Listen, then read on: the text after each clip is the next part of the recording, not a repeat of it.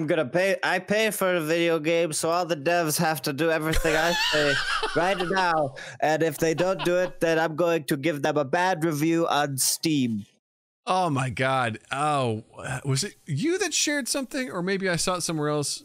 Maybe I saw it somewhere else, but someone wrote just like an absurdly bad review of a game on Steam. And it was, they basically wanted to play a game that wasn't that game. Yeah. Yeah, and that shit is all over the place. Even with shit that is like mildly successful. I mean, Overwatch is probably the biggest thing, and Overwatch is I know Blizzard is in a bad state right now generally, and that's not the discussion we're having. But it is that there are people that play Overwatch almost exclusively, even people like high rank players, low rank players, and they're just like,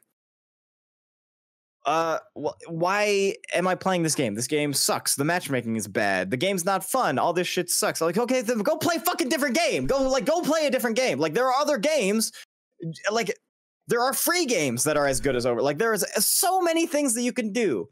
Splitgate's fun, you know?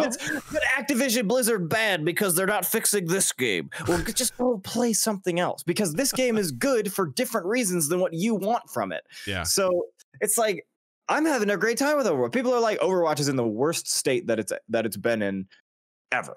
Since the game has come out, it is worse now than it has ever been.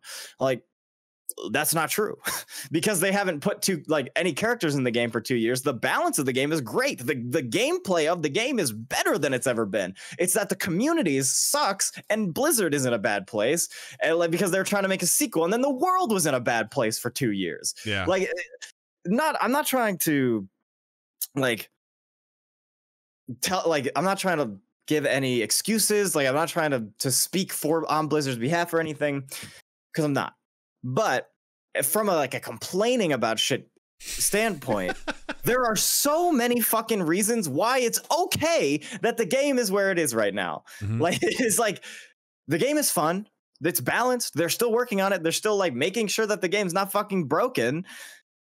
But because of the pandemic, and because of all the lawsuits, and because of all of this random bullshit that is going on in the world and everywhere, it just isn't coming the way that everybody wants it to. And that is where it just comes from. Even Splitgate. Splitgate is one of the most popular games in the world right now. But every single fucking time they tweet something, you have a million people saying dead game, a million people saying fix your hit reg, a million people saying I still have queue time sometimes, a million people saying all this other dumb shit.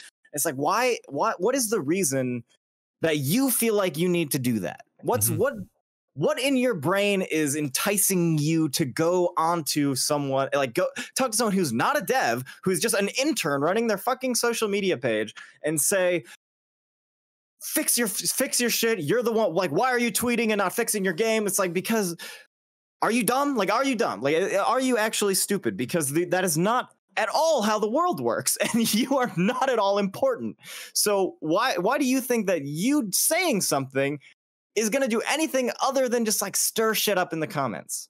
Because that's all it does. And then in 3 hours, everyone's going to forget who you are, what you are, you are just going to return to the waste of air that you are.